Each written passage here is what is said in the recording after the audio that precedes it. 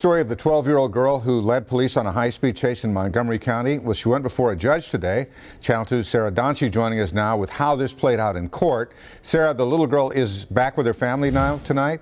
Yeah, after some conflict, Bill, this was one of the strangest chases authorities in Montgomery County had seen because of who was behind the wheel. A 12-year-old girl, as you reportedly going for a joyride to visit her boyfriend. It's been almost a month since a 12-year-old girl stole her grandma's car and led police on this wild chase through Conroe with her little sister in tow. And since then, a battle has played out in court over where she will live after she's released from custody. In a hearing today, a judge finally decided that girl's fate. The recommendation today was to release this young girl to, I believe it's an uncle and the uncle's fiance.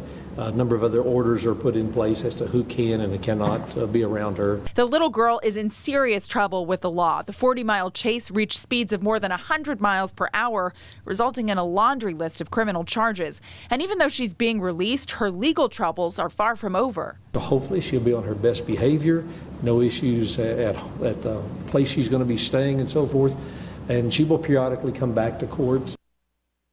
So she's only a child, but to give you an idea of just how much trouble she is in, she's charged with unauthorized use of a motor vehicle, 2 counts of evading arrest, and 2 counts of deadly conduct for crashing into cars while she was speeding away from police. So a lot for her to go forward in this case. Bill? Absolutely.